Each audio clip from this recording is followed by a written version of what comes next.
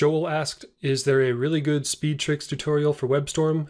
I don't think there is, so let's make one. These are just some of the tricks off the top of my head that I can think of. The first one is if you're auto-completing like a source path, you hit Control Space. You can see all of the files inside of that path.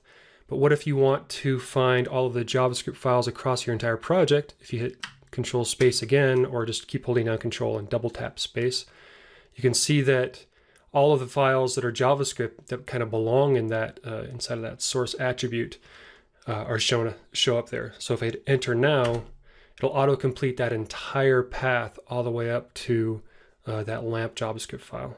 So that's a huge time saver. If you hit so holding down Control Space Space Space, that'll actually bring up every single type of file. You saw some HTML files and get attribute files and whatnot. So you could autocomplete any sort of file if you're in some sort of special scenario for whatever reason. So that's tip number one for autocomplete.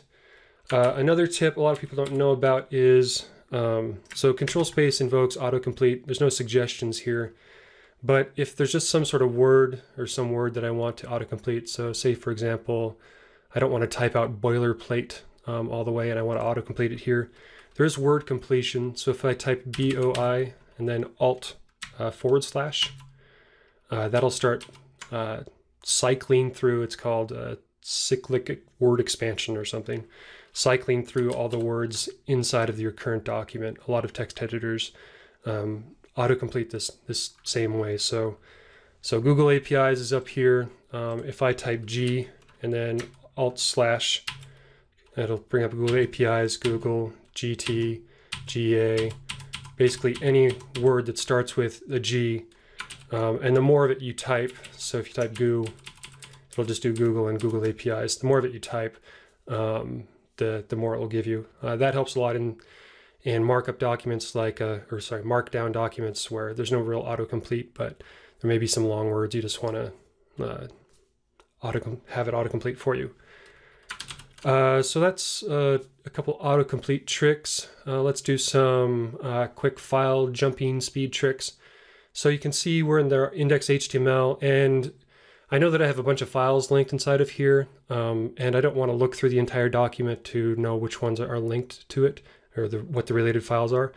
So if I hit Alt-Home and jump up to the navigation bar, or Alt-1, any way to get this file selected or highlighted, and then you hit Control-Alt-Home.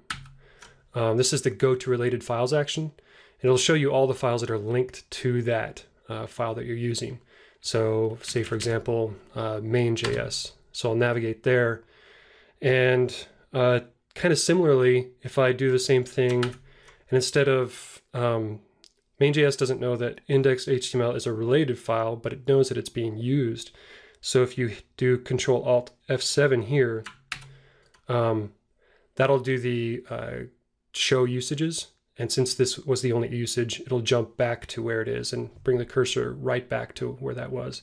So if you're navigating around files, index or HTML files that have linked whatever style sheets, JavaScript files, again, that's Control-Alt-Home for go to related files. And you can even speed search through this list. And then Alt-Home to get up to that menu, and Control-Alt-7 will take you right back to wherever that file is being used. And if that CSS was being used in multiple places, it would bring up a list instead of just jumping to it. Some other tricks. If you use the go to file pop-up, so say we want to find like the component JSON file, you can see that we have one for HTML5 and one for require.js. A lot of people don't know that if you just type some part of some directory, like HT for HTML5, and then I do a / and then component, that'll limit my search to only things that have a directory with HT in it. So this HTML5 boilerplate, and then COM will jump to that component. Or I can find all of the JavaScript files, or JavaScript and JSON, because it does middle matching here, of .js.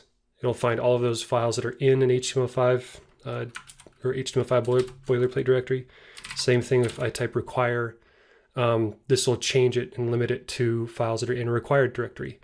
And you can put multiple paths in here. So if I did another slash and then rel for relative, it should only show the ones with relative, and then out, only the files that are in that outside. Now this only works in the enter file, or the go to file pop-up, which is Control-Shift-N. It doesn't work in the go to class one because they're not based on directories the same way.